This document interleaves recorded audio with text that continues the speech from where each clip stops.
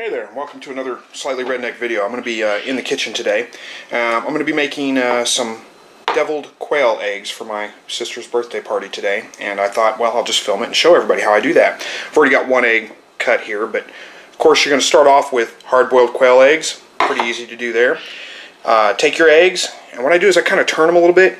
You can see there's usually a spot, it looks a little yellow, I don't know if it's showing up on camera, where the egg is, or the yolk is a little bit closer to the outside than the rest of the egg. And I always turn that side up so that whenever I cut the egg in half, I don't waste half of the shell, or half of the egg half where the yolk is thin. So pop that open, keep your hands a little bit damp, and you're going to take the yolk out of the egg. Let me get this over here where you can see it. The yolk out of the egg, and what I usually do is just kind of put my, peel the egg back and peel the yolk out. There we go. It's kind of hard to explain, but hopefully you get the idea. You've got an egg half. Set it on your plate. Let's take my other egg half and do the same thing. Again, just kind of peel the egg back, and you can usually just pop the egg yolk right out. Sometimes you have to dig out a little bit of yolk. And put all that yolk in a bowl. So I'm going to do this whole bowl full of eggs here, and then I'll come back and I'll show you the next step.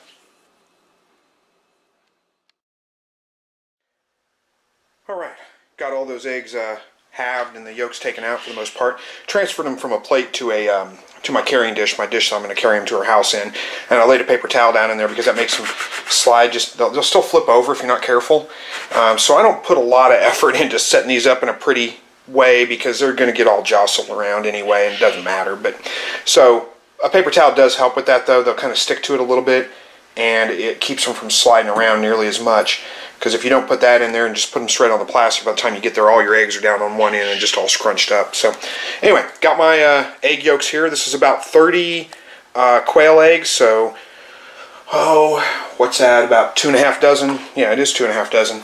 So what I typically do would be use, whatever favorite deviled egg recipe you have.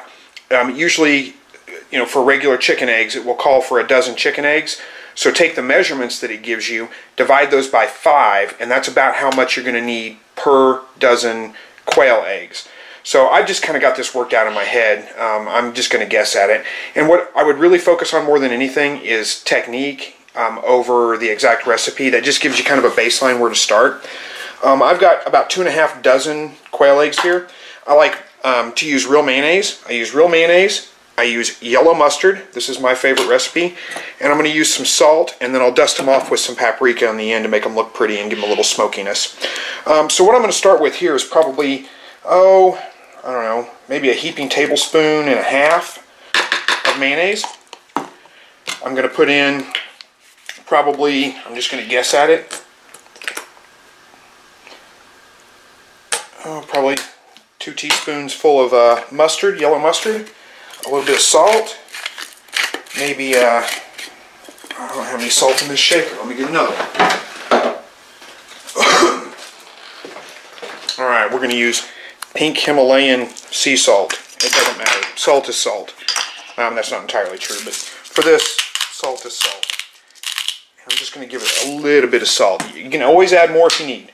Smash all this stuff together and mash all that stuff up.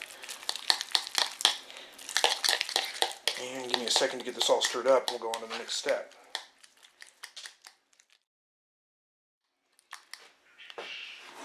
Alright, got those mashed up pretty good.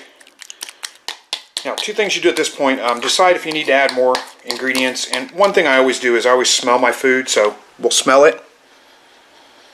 And I smell what comes out strongest. Right now, it just smells like deviled egg mix, so that's pretty good. Mustard's a little bit high, and it also looks like, I don't know, it's just not quite as creamy as I want it to be. It's still kind of chunking up, glopping together. So I'm going to add a little bit more mayonnaise to this. So I'm going to give it maybe another, probably ½ tablespoon. Stir that in.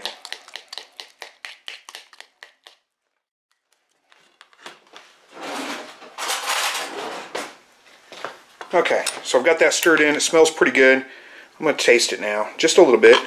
Get a taste of it. See what it tastes like.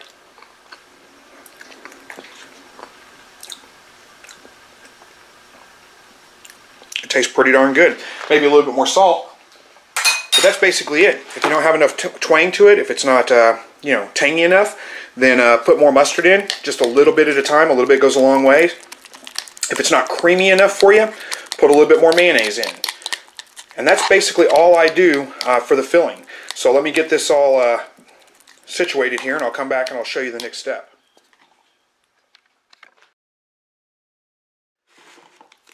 Alright, so got my egg batter or my yolk mixture ready to go. I need to get it inside the eggs. And the way I do that was with a Ziploc bag. Oops, I'm already making a mess. It's okay, this is going to get real messy anyway. Just take a Ziploc bag and snip the corner of it off. Just the, I don't know if you can see this in the camera, just the very corner of this Ziploc bag. You need you're going to pipe it out of this.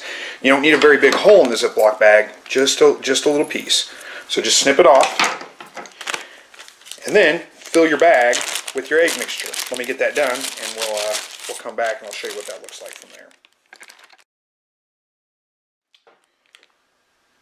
Okay, got my egg yolk mixture inside the Ziploc bag. You can zip that up if you want to, but it's not really that necessary. What I'm going to do is just going to fold that over, and you can see that it's already starting to come out of that hole.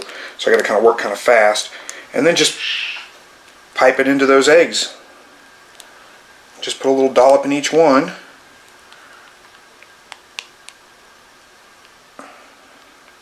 You can go back through and smooth these out if you want to after you're done.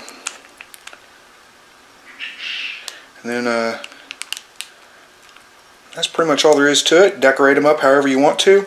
I'm going to put a little bit of paprika on the top of them, so let me get these eggs filled and I'll come back and I'll show you what that looks like whenever I get done.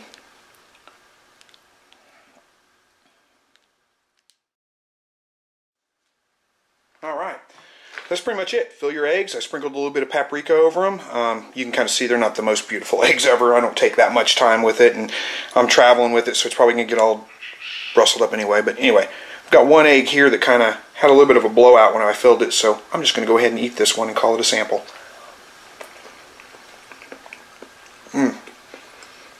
Very good. Love deviled quail eggs. They don't taste that much different than a chicken egg, but they're just bite size. It's just a more manageable bite, and they're fantastic. So anyway, thanks for watching. Leave some comments. Connect with me on Facebook or on my blog. And as always, God bless.